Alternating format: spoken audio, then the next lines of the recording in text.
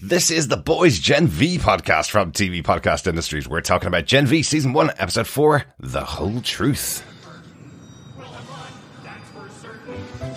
Hey man, can we talk? Please, no. You can't run forever, you know. Yeah, buddy, they're gonna find you. And hurt you again. Just leave me alone, television's Jason Ritter! Only this time, they'll hurt her too. And it'll be all your fault you couldn't protect her. No, I won't let them. There's only one way to make sure, bro. How? Well, thanks, silly. You know who hurt you. He hurts everyone in the woods. Dr. Cardosa? Ding, ding, ding. You know what you have to do. No. Well, you know what you want to do. Just shut up, television Jason Ritter! You have to kill him! Kill him. Brought to you by the letter K.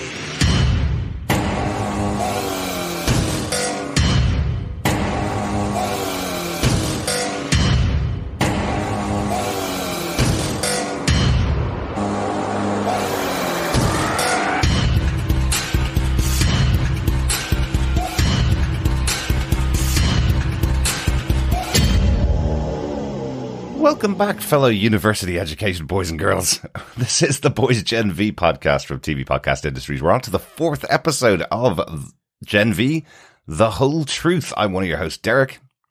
Hello there, fellow boys and girls. Yes, we're on to the whole truth and nothing but the truth. Oh, maybe a little bit other than the truth. Yes. Tek Knight, the man who loves the hole in the donut. He does. Loves all of the whole Quite truth. a lot. Yes. This is our spoiler-filled discussion about the 4th episode, so make sure you've watched it before you join us for the rest of our podcast. We are going to go spoiler-filled, of course, this time. I've got a new sound effect to add to my buttons for the podcast, John. Oh, go on then. From episode 3. Yeah. Get it, got it, good. Because it's just such a good quote. Get it, got it, good. It's so stoned. Love it. That, of course, from the wonderful, our favourite character, Emma, who features quite prominently in this episode. She certainly She does. looms large, let's say, over the end of this episode, definitely. Yes. But of course, as a reminder, if you haven't subscribed to the podcast, make sure you pop on over to tvpodcastindustries.com. You can subscribe to the Boys feed there, which has all of our coverage of every Boys show, including Diabolical, the animated spin-off, Gen V, of course, the spin-off, and it also includes Invincible, the animated show, which is similar in style, at least, to the Boys. Yeah, definitely. All available on Prime Video as well. You can also subscribe to our main feed, TV Podcast Industries, where you'll get the coverage of all the other shows we're covering, including Ahsoka, which has had its finale as you're listening to this episode. We haven't recorded it yet because we're recording in advance. Wheel of Time, which also has its finale this week. Again, we haven't recorded that yet.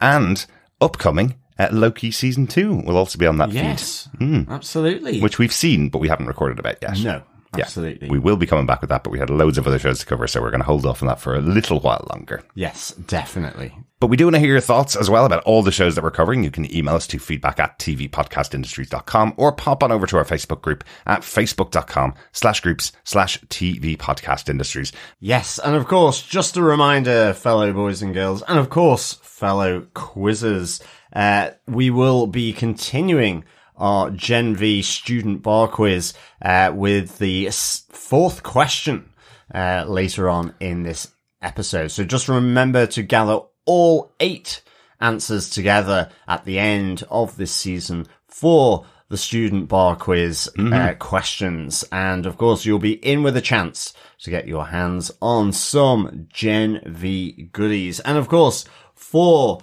the Gen V student bar quiz, I will be joined by podcasting's Darick O'Neill. I like it, John. I like it. We're going to talk about that as we get into the episode, I'm sure.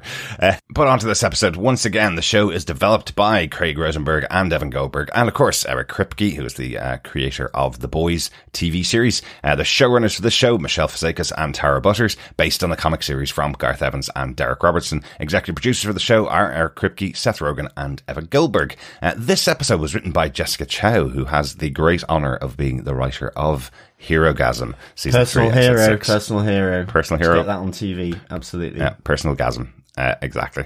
The director of this episode was Stephen Boyum. He has directed episodes of The Boys before. Back in season 2, he directed episode 3, Over the Hills with the Swords of 1,000 Men. Very good. Yeah. So, 2 alumni of The Boys over here in Godju, directing episodes of Gen V. Excellent stuff. I'm sure they'll be adding their bronzed statues to the lineup there outside Godju campus. Absolutely. Let's hope their heads don't get crushed by people with magnetism powers. Absolutely. John, do you want to tell us what they gave us with your synopsis for Gen V episode 4, The Whole Truth? Sure. On the instructions of Vaught International, supe-powered investigator Tek Knight brings his TV show, The Whole Truth, to the campus of Godolkin University. With the hashtag, Why Did Golden Boy Do It, still trending, he's been tasked with getting an answer to cover up the connection to the woods under the school. Concerned for her missing housemate Emma after Andre sent her to the woods, Marie tries to get help from a clairvoyant student, Rufus, to find her. But Rufus is a serial sex offender and tries to use his powers to assault Marie. With Jordan's help, Marie comes to her senses in time to make sure Rufus never does this again. Mm-hmm. Despite Dean Shetty warning him off, Tek Knight goes after the top 5. He interviews Andre, speculating that his relationship with Kate drove Luke over the edge. Or was it jealousy from Jordan Lee, or Kate being pushed from a promising career into the management of Golden Boy? He keeps following leads until he interrogates Marie Moreau, pushing her to get the truth of the story, that she was not the guardian of Godolkin. Jordan Lee actually saved her. With the story not going as planned, Tek Knight tries to pin it on Dean Shetty, but the Dean has learnt of Tek Knight's proclivity for filling every hole he sees, and blackmails him to leave the school and its students alone. Jordan is angry that Marie threw herself under the bus to tell the truth, but a spark is forming between them as they kiss. Emma returns. Sam used his powers, violently killing half of the security team in the woods to get them both to safety. After that, they hid out an abandoned drive-in, but after learning of his brother Luke's death, Sam starts to disconnect from reality. Puppets from a children's TV show and television's Jason Ritter encourage Sam to go to the home of the woods scientist Dr. Edison Cordoza and kill him for what he has done. As Sam threatens the scientist, his husband and son, Andre, Emma, Jordan, Marie and Kate arrive to subdue him. With the rest overpowered by Sam, Emma eats herself giant and holds him down. As the team tries to calm him down, something happens and Marie wakes up in bed beside Jordan Lee, not knowing how they both got there. I hate when we get to the end of an episode and then something happens, and then they appear somewhere else, and we can't talk about how it happened. Yeah, we'll see. We'll have to wait to episode 5 to find out what happened there. Definitely. Yeah, it was kind of like that. Yeah, as it kind of just immediately cuts off. Exactly. It was one of those moments where you're going, I wish there was a blinding flash of light there so I could write it in the synopsis. Definitely. But lots of stuff did happen in this episode, following on from last week's big cliffhanger at the end of episode 3, where Emma and Sam were left in the woods, about to be attacked by all the security guards. Yes. But let's get into our big moments from the episode. We'll talk about all of the big things that happened. We start out usually with our freshman or minor moment. I think this time we have to talk about Rufus the Rapist. I think so. Yeah. Here played by the actor who played Jack in Supernatural. We mentioned him when we saw his face in the first episode going, hang on a second, he seems to be quite a small role for him. Maybe he's actually just going to college and wants to pay his way. Well, that's it. Great to see Alexander Calvert here as Rufus. With blonde hair this time. In Supernatural, he was a really well-loved character. He was a new character that came in the last few seasons of the show. Here, not so loved. Not so loved. No. I mean, we've already seen Kate effectively telling him to whack his balls. Mm-hmm. So, Jumanji. Yep. And Jumanji, yes. So his nether regions are not getting the best deal at the moment. No, rightly so, I'd say. Rightly so, I think. Mm-hmm. But whether he has also healing powers, because despite hitting himself in the old plums repeatedly every hour, he seems to be kind of ready to go, even if it is non-consensual. Yeah, what a douche. You know, the whole setup for this is basically that Emma's been missing. Andre sent her into the woods, and Marie's looking for any help she can, while the main top three are kind of going, well, not really our problem. We're in over our heads here.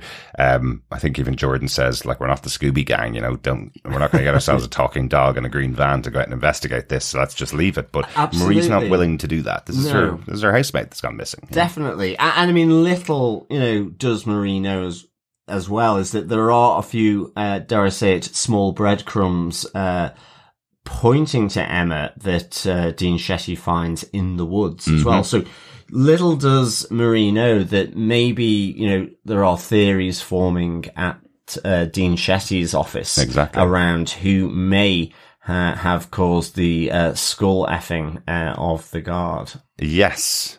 But definitely here, with Rufus, prior to his dastardly deed, we do see him making that connection sort of, or seeing her after Marie gives something of Emma's to him to make that connection. Yeah, I think, again, it's probably one of those things with clairvoyance. They tend to say things to make connections between someone that you're looking for or a person that's passed on, so that, you know, they're very general. You know, in here, that's probably a bit of the joke, right? That he's a clairvoyant and she's saying, I'm looking for my housemate. And he's going, oh, I can see her. She's with a man or a boy. That's true, actually. So, but come closer and I'll tell you more details. And that's when he uses his other power, effectively, which is pheromones, to knock her out and take her back to his place. Yes, and she wakes up there in Rufus's dorm. On his beanbag, and with Rufus standing over her naked, but for his dressing gown. Absolutely. Ready to do, to rape her, effectively. Well, he's trying to, but luckily, she wakes up just in time. Jordan's knocking at the door to wake her up, because Jordan saw Rufus and her talking. Obviously, the reputation of Rufus has spread across the campus of Godolkin University, because Jordan was there pretty quickly to make sure nothing happened.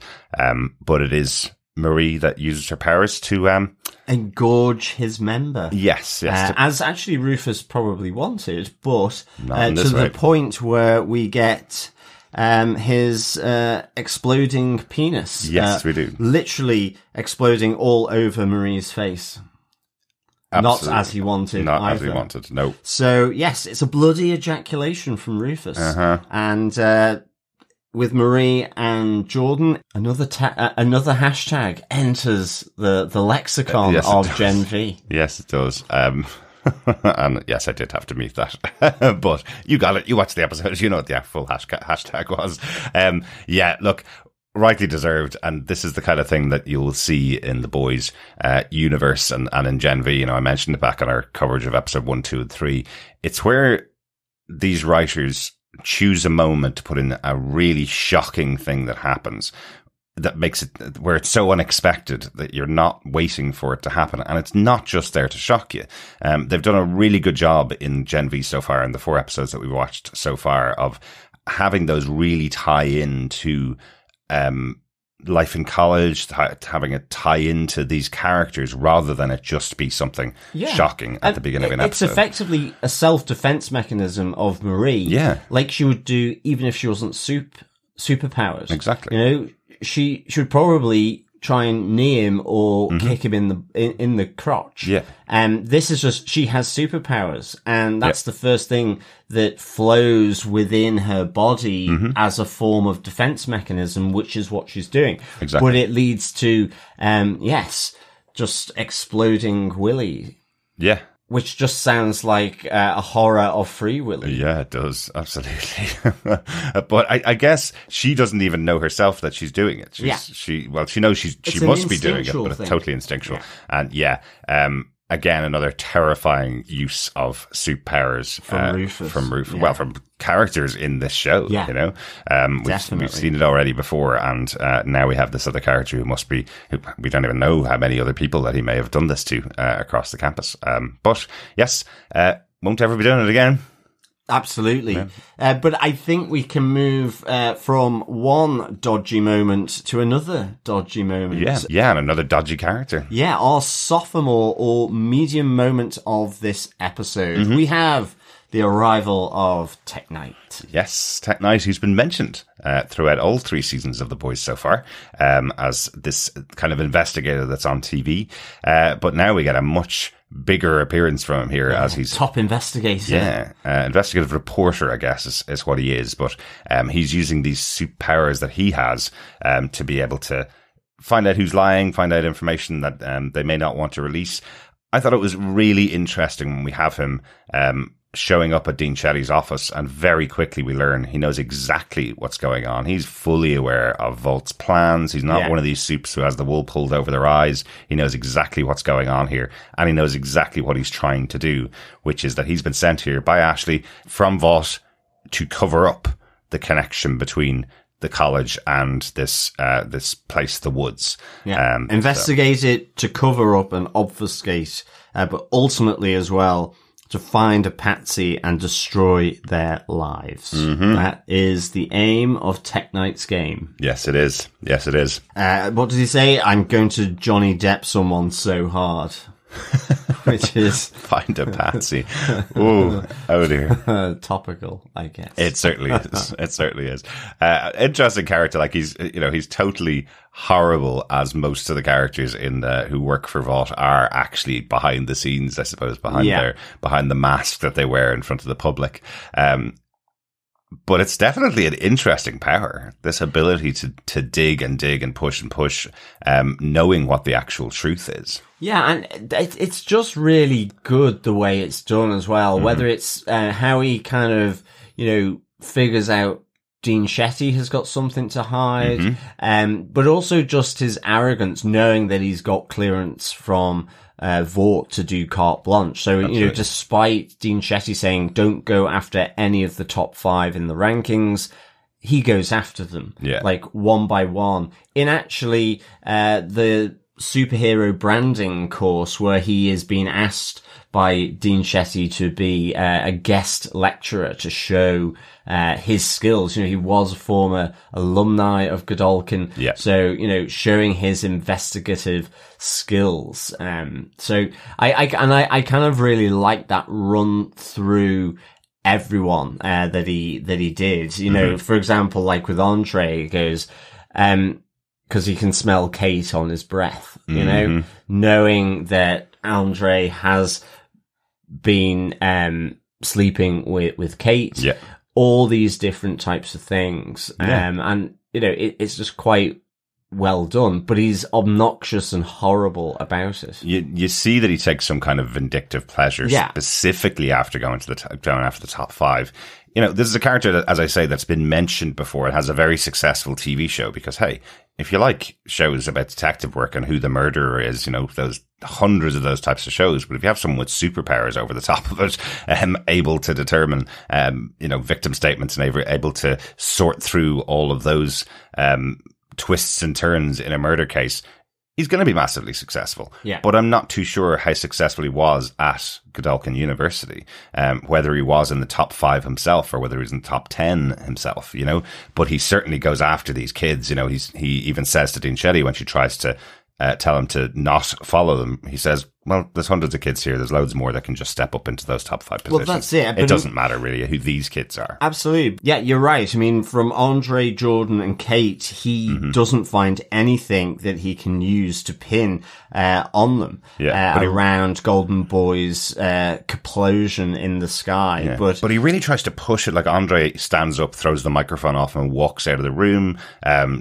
telling him he's not going to be involved in this anymore. Jordan, he's pushing, saying, well, without the professor here, you would be nobody because nobody else is going to believe in your powers. Yeah. With Kate, he says that she's given up an entire career for her. And then you have that moment where Tek Knight switches from slimy interviewer to this powerful guy where he says, if you take your gloves off, I'll take your head off, because that's Kate's power, that she can control other people through touching them with their hands. So she pretends that she's nervous and wasn't going to try and use her powers. Yeah. We all know she was going to try and use her powers.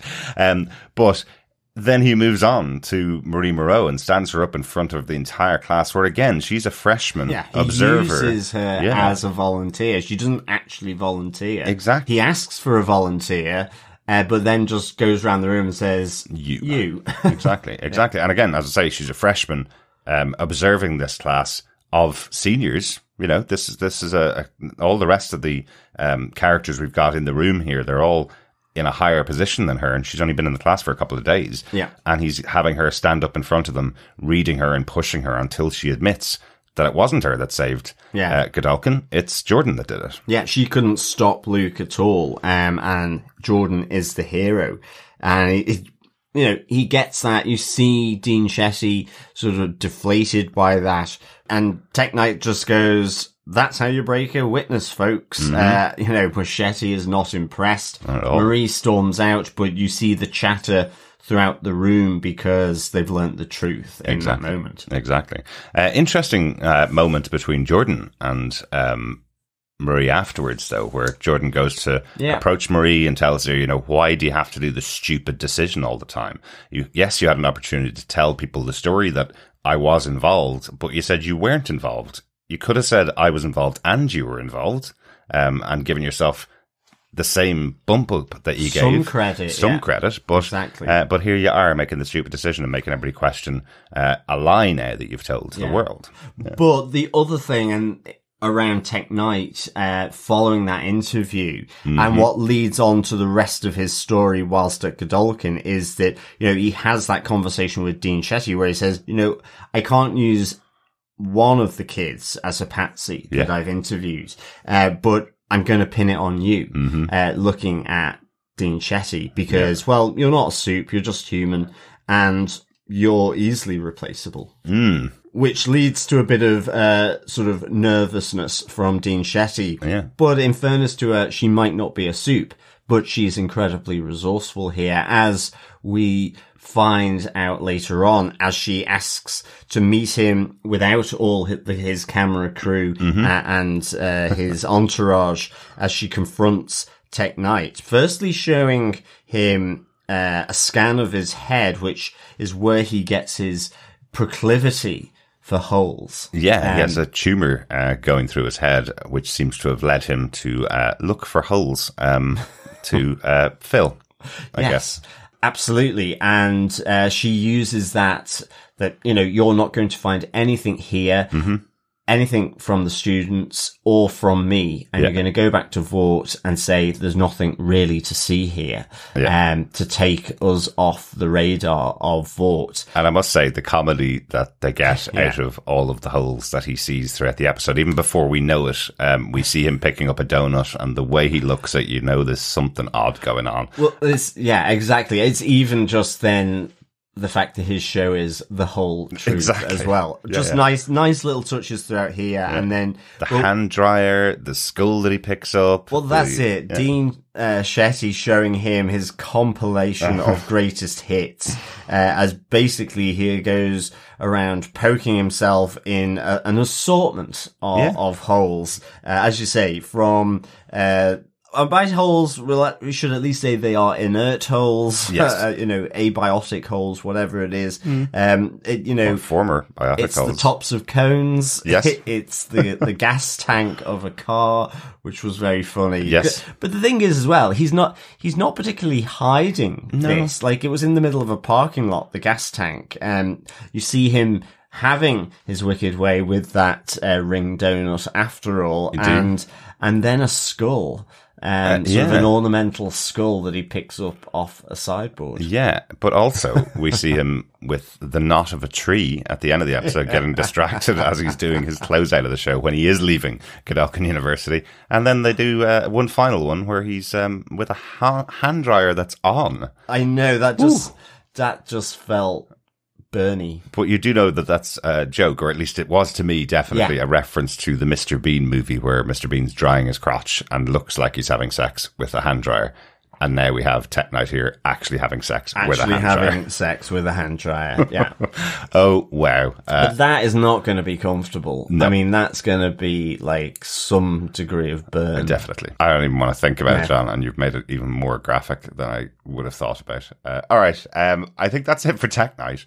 He is a big character in the comic books. He is directly from Garth Ennis' comic books and expected to be in season 4 of The Boys, which is hopefully coming out in 2024, as long as they pay their actors. Now that they're starting to pay their writers, they will be back hopefully in 2024. So we will see this character again. Do you want to tell them, or will I tell them that we recognise there is a couple of traits, thankfully not the major trait of Tek Knight, but a couple of traits of Tek Knight that may be visible in me on occasion when we're doing the podcast. He has a very specific line that he says. And it doesn't involve holes, it does not. Fellow boys and girls. I must at least state that. It does not involve a proclivity for holes. I was really hoping you didn't need to state that, John. At this stage, we've been podcasting for 10 years. That's not at all connected to me. Really, it's Tek Knight's line when Andre walks out where he just goes, I'll find it in the edit. So, exactly. Which sounds like me quite often on our podcast when we and go where he does randomly the kind of limerick to warm up his mouth. Mm-hmm. Darick is always limericking before the show. I am. Gotta get that voice ready to go for the podcast, John, of course. She sells seashells on the seashore. Yes, very good. Excellent. You've been listening, John. With that done on Tek Knight and him leaving Godolkin University for good, I would say. I like that he's done the investigation and then goes, sometimes the story that's been told is the story, and off he goes. Absolutely. That's it. Great stuff. We'll close it out with our major moment, our senior moment from the episode. Well, a senior in college is much younger than a senior outside in the real world. I'm having a senior moment, kids. Exactly. Well, I thought it was funny to call him this, but hey, we're going to talk about Sam and Emma, really. Last week, the 3 episodes ended with this moment as Emma and Sam are about to be confronted by loads more guards. And this week, we see the aftermath of the escape. Sam, it seems, using his powers to destroy all of the guards on the way out. But they do investigate what Emma may have done to the body and think that Sam may have skull-effed the guard. Absolutely. But it was even... It felt like a docu fly through the brain of the guard as it kind of came through. I was half expecting it to be voiced by David Attenborough or something. You know, and here inside the brain of a human being, see, blah, blah, blah. You know, I just thought it was so funny. And just the whole sort of Dean Shetty was like, you know, who's done this? Who's this skull effery? And it was just really funny. But she does spot a small clue, a small little runner on the ground. A little Cinderella moment here for Emma. And we do see her asking Marie, where is Emma? So, you know, Emma at the moment, while she's clear, does have possibly Dean Shetty's suspicion hanging over her. She does, because Shetty also says that she's investigated and found out that Emma hasn't been to a few classes as well. So she definitely has the eyes on Emma at the moment. So be a bit more nervous for her now. Absolutely. But Sam and Emma do get to know each other a bit as they go into hiding in the drive-in that himself and his brother Luke used to go to. Emma unfortunately has to kind of begin the conversation with Sam that actually her brother Luke is dead and that he killed himself.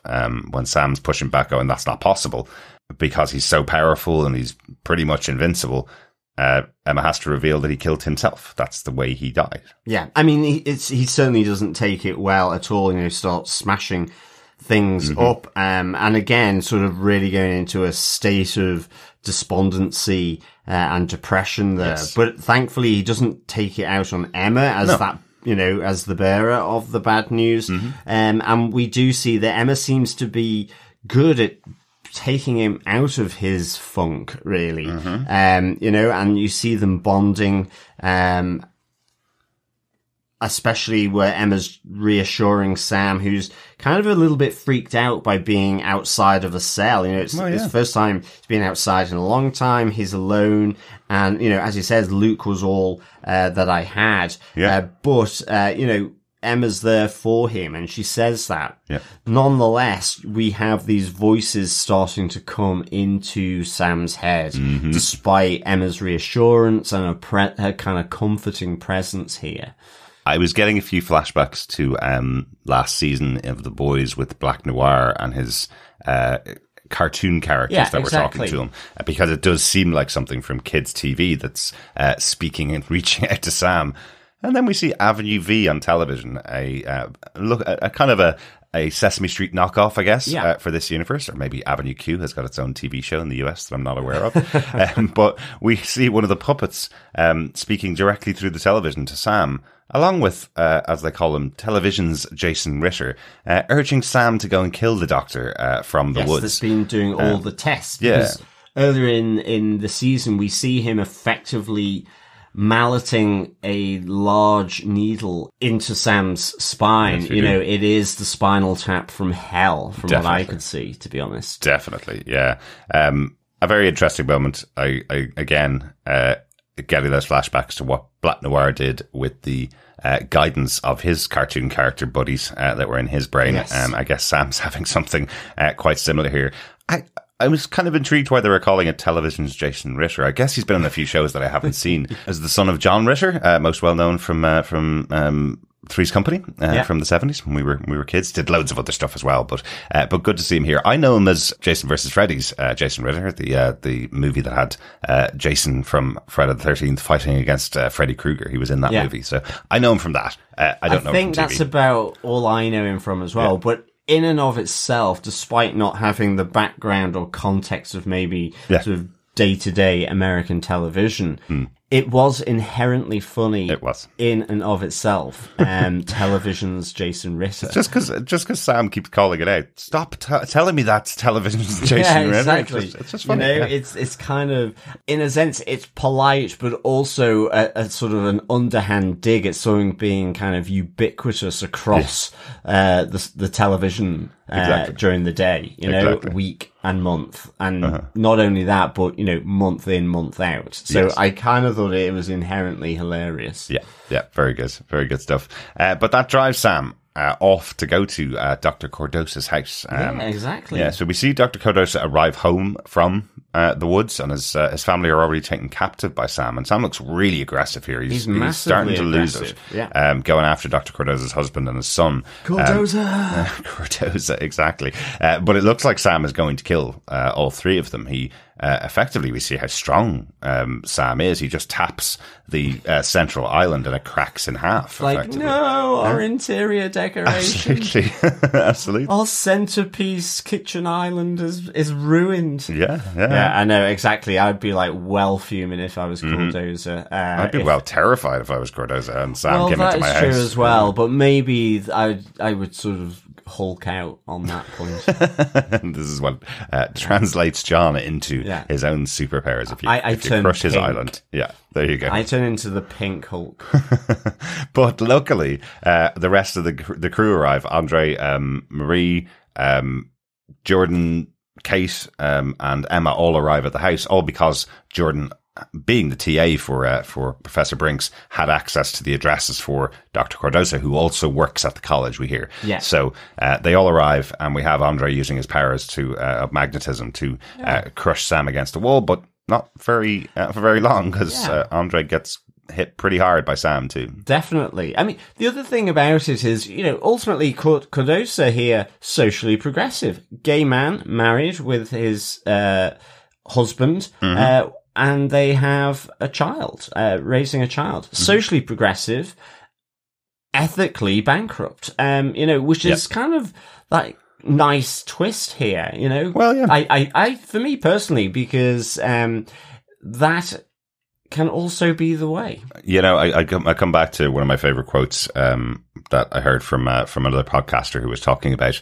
that obviously there's a proportion of all society that's gay, a proportion of all society that's LGBTQ, and can be other things as well, which means we've all got to accept as members of the LGBTQ plus community that there's going to be a proportion of that society that are well, right? Absolutely. So here we have a guy who is obviously a gay man married with a kid who is doing unspeakable things to people in the in ethically this, bankrupt. Yes, in the woods.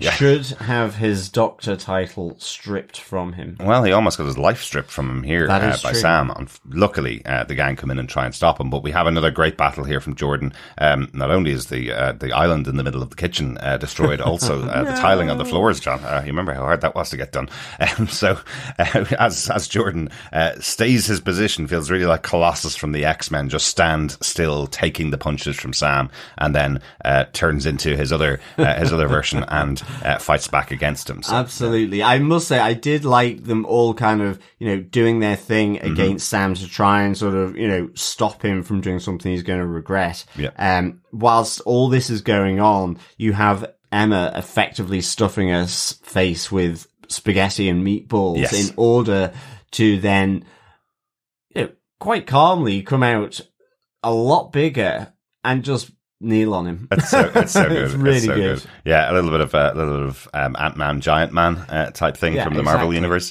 as she grows. But it must have been quite weird to look at from Dr. Cardoza and his family. He came home and specifically commented, "Oh, you've made my mom's sauce on the spaghetti and meatballs." And here comes this girl from college who walks in the door and just starts eating their dinner in front of them. Absolutely. But yes, of course, grows massively big, and she's the one that takes out Sam. I do like just sit on him. I kind of like that idea of just stopping a very violent kid here. Yeah, just pins him, but then everything sort of blacks out here. Yeah, and we come back awake with Marie and Jordan in bed together, not knowing how they got there. Or at least Marie, I think she's the one waking up. She does. Marie not knowing where she got there, and a little bit freaking out that she's next to Jordan in bed, where it all seems quite nice. Although, we do see Emma walking in on them having a good old snog. Yeah, earlier on in the episode we did, separately to that. So is this a dream that after the kiss between Marie and Jordan, have they suddenly gone into a dream where Marie's waking up in bed with Jordan? Don't know. I guess we're going to wait till next week. It didn't feel dreamlike, but yeah, it could be. Could be a dream. Could be something else. We will find out in episode 5 of Gen V. Indeed, we will. But yeah, it was. I think this overall was a pretty good episode. Yeah, it was a great really episode. Good episode. Sorry, yeah. Really good. Good stuff. Well, fellow boys and girls, they are our 3 moments for this episode. Darick, any notes that you may have? Just one thing, I kind of mentioned it earlier on about the crushed head and the statue, but just to kind of quickly mention that Andre's anger as he comes out of that interview with Tek Knight, he walks outside into the campus grounds, walks straight over to his father, who was at the interview, effectively answering Tek Knight's questions and putting down his best friend, and crushes his head using his abilities. Kate comes up behind him afterwards, and Andre says, "I need you, I love you," to her. Just saying it's quite a big change from the two of them falling into bed together after his best friend died. That's true. There seems to be a much closer relationship developing between the two of them now. Yeah, definitely. He also tells her that his father, Polarity, knows everything as well. Yeah. And interestingly, earlier on, it is Kate and Jordan who are the two of that group that think they're in over their heads, and that the group really shouldn't be doing anything, certainly nothing stupid. But it's Andre, because of Luke being his friend, that wants to continue pursuing, and trying to find where Sam is, but also Emma, because he was the one that got her to shrink down and go in, but also Marie, because Emma's her dorm mate and friend. Yeah. So, it's kind of interesting that there's almost like a sort of a little bit of a split there in terms of the go-getters and those that just think, okay, this is way too big for us to do anything about. Absolutely. And Emma is way too big for anybody to do anything in this Yes. episode. Anyway, John, do you have any additional notes for the episode? Yes, the only other note I have is that Tek Knight, we've talked about some of the items. He did actually pick up and look longingly at a sellotape dispenser as well, or a sticky tape dispenser. And I think he just rimmed his finger around the hole of the dispenser. He did. That was in class with all the other students. And afterwards, you're kind of wondering how far would he have gone, because he's not, as you say, it seems to be a compulsion for it's him. always on his mind, shall we say. It is the whole truth and nothing but. Good stuff. I think that's it for our discussion about the episode of The Boys Gen V. Overall, John, what do you think of the episode? I really, really enjoyed this. I would give this 4.5 bloody splurges out of 5. Ooh, yes. I just thought it was really good. I loved Tek Knight here, and just that creepy investigator sort of with the carte blanche from Vaught.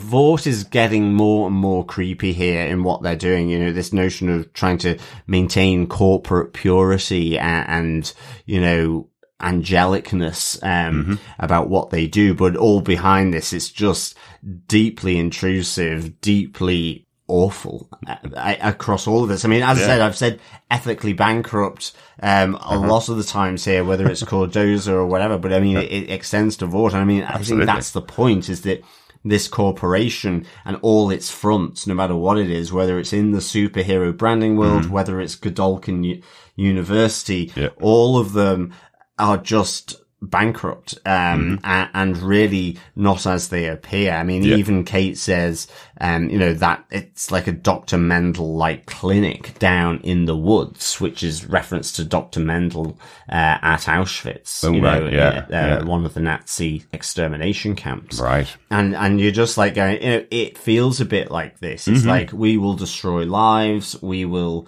find patsies and all that. And I thought, that Tek Knight story going through this episode was really, really good. Yeah. I like the sort of the whole Sam and the Puppets, just really good fun. And certainly, reminiscent of Black Noir. So whether there's some kind of similarity there between these two and their superpowers, maybe.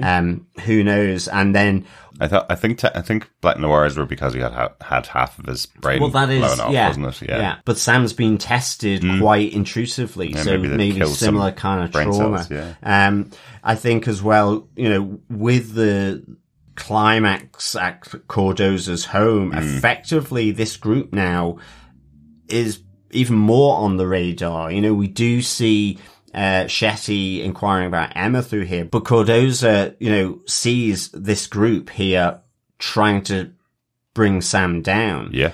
Hears them saying, we want to help you and all that. That abrupt and sudden ending of that scene to Marie and Jordan waking up in bed together, is really intriguing. So looking forward to episode 5. So for me, 4.5 bloody splurges out of 5. Really enjoyed it. Great stuff. Yeah, me too. Really enjoyed this one. Can't wait for the next episode. This series has just been going gangbusters, as we'd say over here. It's been a really, really good show. And looking forward to the 5th episode. That's the halfway point of the season, weirdly, after only 2 weeks, John. I know. It's mad, isn't it? Yeah, but I think we have finished our discussion about the episode itself. Get it. Got it. Good. We have got it. Good. Yeah. Let's go to the pub, John. Well, let's go to the student bar. Yes. Sorry, I say it. Drinks are but 50p. Oh, I'm going to have to night. change the name of all of the pub quiz, right? Yes. For this season. It is the student bar. Of It course is the student bar. Fellow boys and girls, fellow quizzers, we're on episode 4, which of course brings us neatly, thankfully, to question 4, which is, what 2 signs does Tek Knight observe on Dean Shetty to show she has something to hide as he questions her in her office? Ooh, very good. And for a bonus point, what other thing does Tek Knight observe about her? Ooh, 2 points this week, John. Interesting. Yes, a 2-pointer. Good stuff. We like 2-pointers here. Do you want to give the question one more time? Sure. What 2 signs does Tek Knight observe on Dean Shetty to show she has something to hide as he questions her in her office? And as a bonus point, What other thing does Tek Knight observe about her? So, fellow boys and girls and quizzers, collect all 8 answers together and email them in at the end of the season to feedback@tvpodcastindustries.com, where you'll be in with a chance of getting your hands on some Gen V goodies. So good luck. Absolutely. Very best of luck to everybody entering into that pub quiz. We are once again recording the episode a bit early, but we have got some feedback in on the first 3 episodes because they just came out on Friday of this week, or obviously Friday of last week. But first up, we got an email in from Coffee and Vodka who says, "Greetings, fellow God You alumni defenders. When not indulging in its young adult aspects, these episodes stand with some of the best of the boys, especially the first episode. Saying this, these basically seem to be the world-building run-up to the fantastic gore fest to come, which I cannot wait for. 4 bad first periods, golden nuggets, and curious, intelligent men out of 5. Peace and take care, Coffee and Vodka." Excellent stuff, Coffee and Vodka. Yeah, absolutely. I cannot wait for how this is going to play out. But certainly, I think it's doing a great job at the moment after these first 4 episodes. And indeed, after the first 3 episodes. Yeah, yeah. I think I mentioned before on one of the other podcasts that Prime Video always release 3 episodes at the same time. And it seems like when they get to the second season, most of the showrunners now know you're going to have 3 released on the same day, tell an arc across the 3 episodes. So I think it works really well here for Gen V to have all that time to spend with these characters before we move into the main story for the rest of the season. So, which we're definitely getting in episode 4. Definitely. Good stuff. Thanks, Coffee and Vodka. Yeah, thanks, Coffee and Vodka. Over on our Facebook group, Mindy Megan said, "Just when I thought nothing could touch that termite scene, enter an insecure theatre kid and cricket."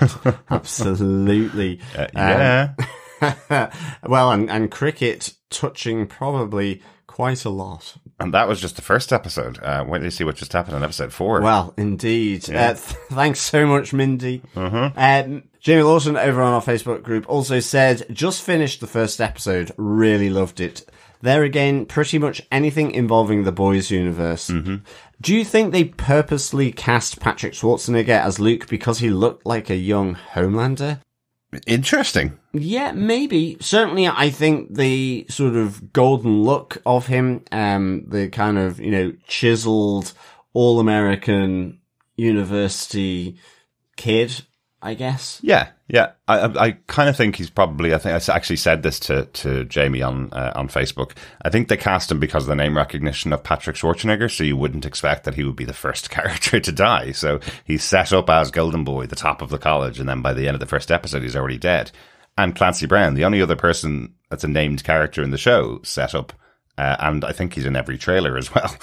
He's dead by the end of the first episode. We've seen both characters back in the 4 episodes since then. Absolutely. We've seen them in flashbacks. We've seen them in other scenes that weren't in the first episode. So they are playing a big part in the series. But just, I think the shock of, here's the 2 people that I think I know in the show, and then they're dead by the end of the first episode, is what they were probably going for with the boys. And but, I think, but it is interesting. He looks like Homelander, though. Yeah, definitely. And I think Patrick Schwarzenegger certainly looks more like his mother, Maria Shriver, than Arnie. Yes, he does. He certainly wasn't busting out the weights every single day like his dad was. Definitely. Yeah. Good stuff. Thanks, Jamie. Thanks, Jamie. Dr. Bob Phillips sent us in some messages on each of the episodes that we released last week, episode 1, 2, and 3. First up on episode 1, he says, "I think if you've never seen The Boys or watched the trailers, the first 5 minutes would be quite enough to allow you to know if this was your cup of tea. Tea is about the only thing this show is unlikely to ever have. Balanced, pacey, surprisingly effective attacks on teen tropes alongside the familiar assaults on the whole soup genre, and the to-be-expected, but not predictable, major twist made it worth waking up a bit early to catch over breakfast, but one to avoid eating black pudding watching." Well, yes, all that blood, certainly, but I do quite like a black pudding. Definitely, but black pudding is basically blood pudding. Blood sausage. Eating that Yummy. while you're watching the explosion of blood on screen. Probably not the best idea. Bit of berry black pudding. Yep, that'll be great. Hoping for some of that when we're over in Manchester. Yep. Good stuff. On to episode 2, Dr. Bob says, "I'd not quite realised the events of episode 1 were all the delights of Freshers Week, even wilder than most of the ones the UK will have seen, I hope. This is pushing beyond the limits I thought were already set out. The sea whale carcass, walk of cooked sausage shame, and octopus fun, but doing it without any sense of it being purely to gross out the audience. Maybe I'm just getting even more insensitive and cynical, but it really fits the uni feel of the characters. Darkness swirls under it all uncomfortably accurately. Low self-esteem, high achievement, and the manipulation coming up from it are, I hope, going to get some sort of almost happy ending, though, given the previous series, probably not. Well, yeah, absolutely, Dr. Bob. Yeah, it is really being carved out nicely here, for sure. Totally agree. That kind of uncomfortable, dark vibe at a university campus. I mean, whether it's from just, Vaught on the university trustees seemingly as awful as Vaught. Most of them are board of directors. Students. That whole sort of individual competitive rankings, which I think can only be just the invention of sort of the individualness of America. It really is so weird, and the manipulation coming from it, for sure. Absolutely. So, it seems so far, that Gen V is taking a completely different pop at the world. The Boys was really a pop at comic books. It was a pop at superhero culture about Marvel and DC, written way before the MCU, but really poking fun at these major comic book studios and how they would write their characters. Whereas here, taking a pop at an in-universe university, allows them to go in and poke fun at the tropes of what kids do when they go away from home for the first time. And these kids are really powerful as well. So I do like how they're taking that and having a very different story to the Boys, but still feels of the same universe. Yeah. And I should have probably said, I kind of meant the individualism of like the corporatism of Vaught rather than sort of the individualism of America. It's not the same, I guess. It's more, it's kind of putting that corporate metrics onto it. And it's just like, these are also kids, but they're not for Vaught, and even for the university, they're commodities that they want to use. Absolutely. And to their parents who originally bought into the idea. Exactly. Injecting them with Compound V as well. Great stuff. Thanks, Dr. Bob. Yeah, lovely stuff, Dr. Bob. Thanks. Dr. Bob also comes back in for the third episode. He says, we do need to talk about the lack of any awareness of STIs on this show. Unless in episode 5 we get an outbreak of super chlamydia, which infects 60% of the student body and 75% of the staff, in which case I'll take it all back. Absolutely, Dr. Bob. Yes.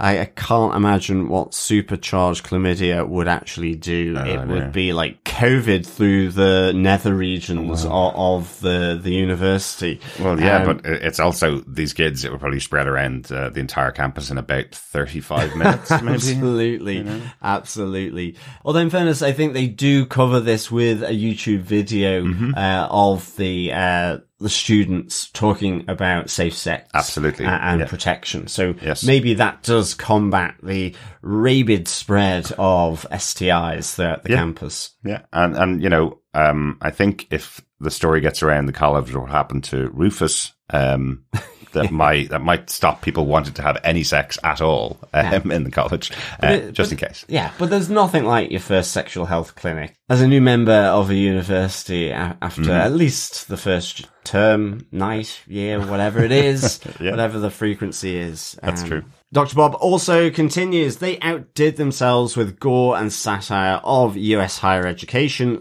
/ corporate charity in this episode, and yet still had space for the best meal service scene there's been in quite some time, and a genuinely powerful pause around trans identity and family responses. Really want a cameo from Butcher and pals towards the end of the series, perhaps causing a distraction while our principal protagonists fell the woods and free those within. Ooh, interesting. Yeah, that's a really good idea, actually. Yeah. It'd be interesting if that happened, that we got Butcher and co arriving in. I could see maybe Huey arriving.